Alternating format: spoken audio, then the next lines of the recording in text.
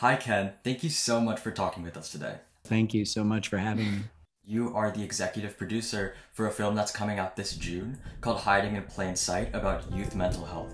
I couldn't make sense of the emotions.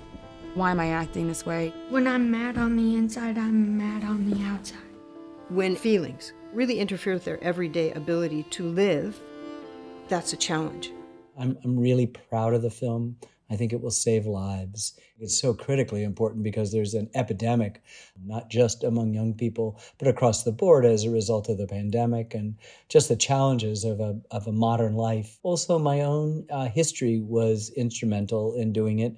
My mother got sick with cancer when I was 2 or 3 years old. There was never a moment when I was aware, a conscious being, when there wasn't this, looming shadow over my family. And 3 months from my 12th birthday, when I was 11, she passed away. Almost all of that time was filled with stomach aches and anxiety on my part, inability to go on field trips, all of that stuff. And after she died, I saw my father cry for the first time at a movie. He hadn't cried when she was sick, hadn't cried when she died, hadn't cried at her funeral. And so I understood that in some ways life had dealt him a complicated hand, and that filmmaking was, for him, provided an emotional safe harbor where he could express himself.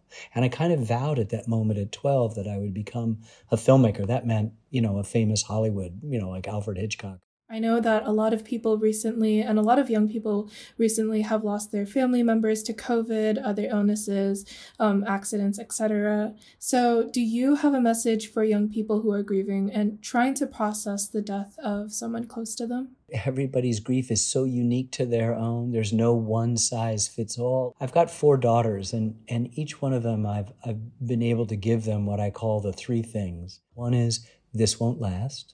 Sometimes mental illness does last and is there for a lifetime. But in our situational distress, sometimes reminding people that everything is always changing all the time, that this won't last. To get help from others, which is often hard to do. But the hardest thing of all is the third one, to be kind to yourself. And we have to be compassionate towards everyone. And we also have to bring some of that, or reserve some of that compassion for ourselves, because we'll need it. Thank you so much for speaking with us. Have a great day. Thank you.